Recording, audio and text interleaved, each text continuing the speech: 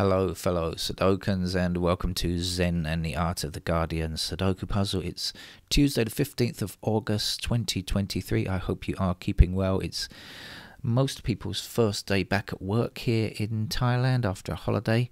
But for me, I don't have anything planned or nothing or scheduled for today as I understand it. So I don't have anything to do. Much. I might play a few more games of Sudoku later, or I might get some urgent work coming in or something like that, but otherwise it's a continued holiday for me. Somebody else we wish would get a continued an extended holiday behind bars is of course Donald Trump. Apparently the grand jury in Georgia is now voting on a possible indictment as the time of filming, as the time that I'm making this video, but earlier today, or whatever day it is, apparently the docket went up with a statement that Trump was going to be indicted with particular charges of racketeering, etc., but then was taken away, swiftly removed because it was put up in error. But it will probably give some idea of what is going to be charged, assuming that he is going to be indicted. I mean, we don't actually know yet. We have to wait, which is why I haven't commented on it before. Still waiting for it. But I think the Georgia indictment is particularly important because if some future Republican president decides to give a pardon to Trump, if he's found guilty and is convicted, and some future Republican loyalist gives him pardon, they won't be able to do that at the state level. And in Georgia, the pardon process is run by a panel and is quite official. You can't just do it on a whim, as the president of the US appears to be able to do. So we saw with Trump that that's possible anyway. Before then, we thought there was a process, but nope. Trump apparently pardoned anyone he felt like, especially his own criminal buddies, of course, like Flynn and what was his name, Paul Manafort, and those kind of people. Anyway, right, let's get on with the game of Sudoku, shall we? This is the Guardian's medium level game for a Tuesday, and so I won't bother to explain the rules. If you don't know the rules of Sudoku, just check out yesterday's Monday game, because I always go to a basic explanation and tell you how to play the game of Sudoku on a Monday. So if you're new to the game, just check out Monday. We've got 5 blocking down here, 5 across here. If I can hold down the right key, that will give me a 5 there. 5 going down here and across there means that's a 5. We have 5 across here and across here and up there, putting a 5 into that. So I like the 5s because we can continue on with them and do even more. There we go, there's another 5 up here, and guess what, we haven't, don't stop me now, 5's going up here, there's a 5. Looks like there's just one more to be got, so let's get it quickly before we run out of time. We don't have a time limit. Right, okay, there you go. Now, obviously, we have a 6 blocking up here. That's going to put a 6 into that square nice and easily. Let's see what's missing over here. We're looking for 3, we're looking for 7, we're looking for 8. We've got 3 and 7 in the same row, so immediately we can put an 8 into that square there. Right, I haven't even had time to pause yet and look around the grid, but let's try that. Let's try looking around now, shall we?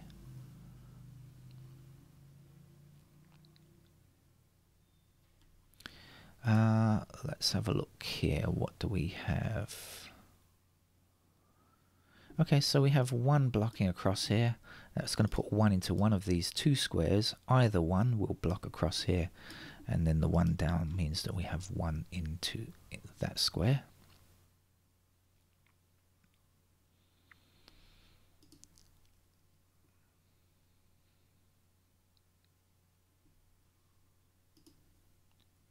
Threes go upwards, and a 3 across here. We'll put 3 in that square there.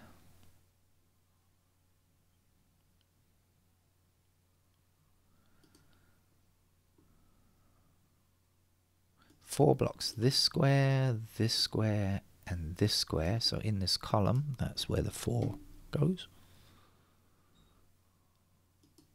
5 is done. There's no need to click on it.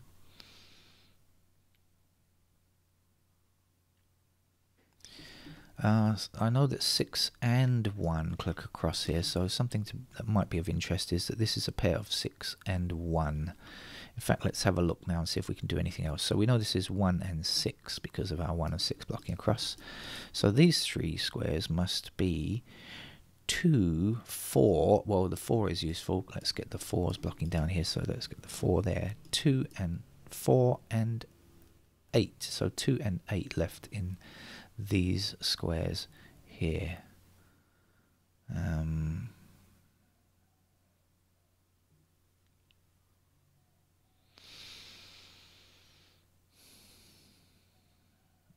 Okay, we'll come on to that in a minute. Where was I? I was going through the digits bit by bit, wasn't I? I got as far as 6.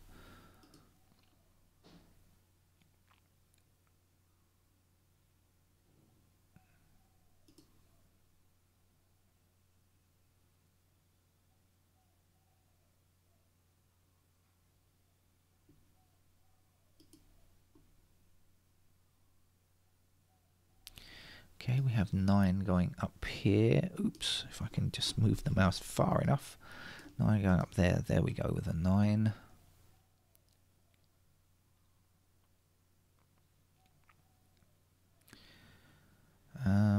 Should we go back to 1s again?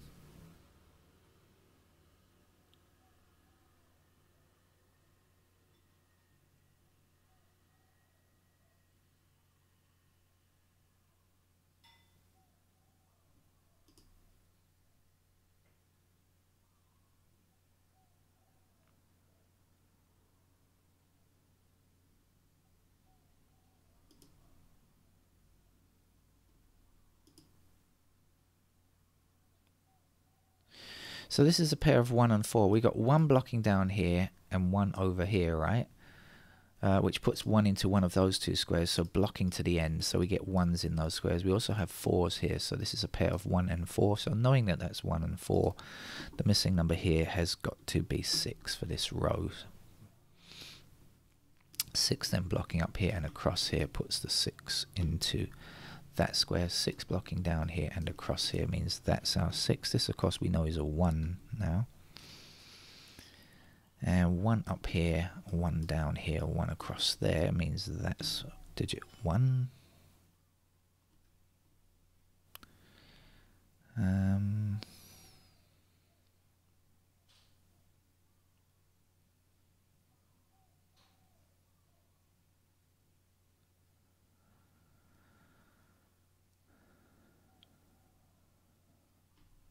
We can get this, can't we? All we have to do is see what goes here.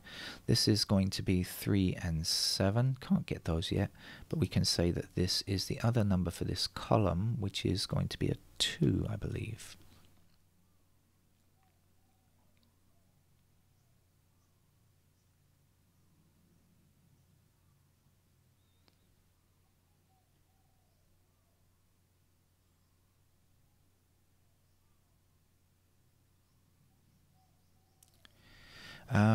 I said we can't get. Oh, I don't know what I said. No, I said we couldn't get those. Okay, 2 blocks here. Forget what I'm saying. Just follow the screen. Don't follow my voice. 2 blocks here, so the 2 goes there. Now, looking for this column, we still have a 7 to get, so 7 blocks across here. That will give us the 7 there.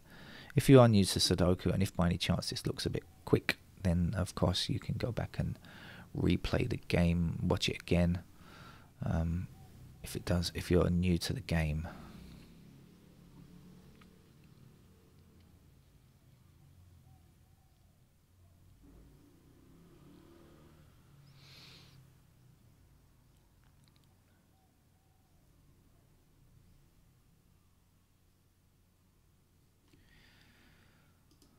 So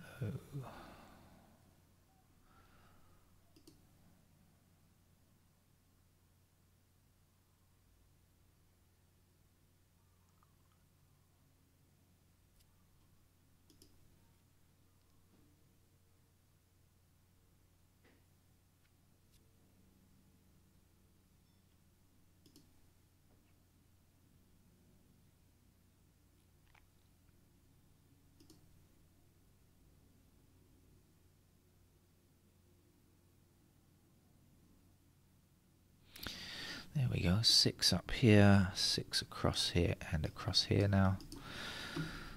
There's a 6.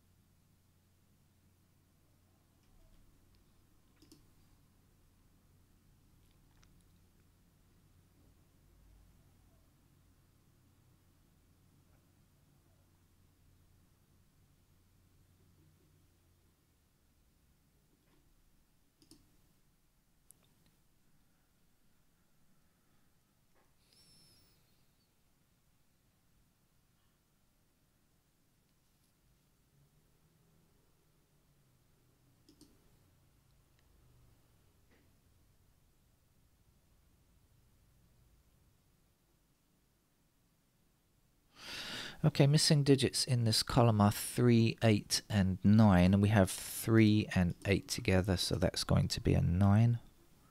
9 then blocking across here gives us 9 in that square. 9 blocking down puts the 9 here. 9 across here and across here and down here means that's a 9. And the missing digit to go here is an 8. 8 blocks across here, and down here there's our 8. 8 to the bottom. Down here there's our 8.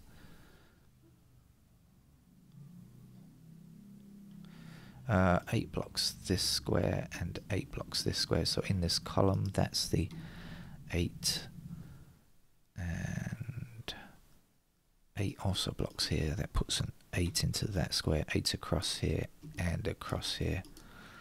Okay, that's the final digit, 8. Here we still need to place a 2. And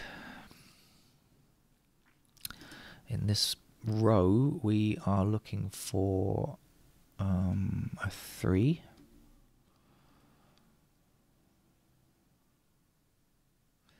And at the end of this row, we still need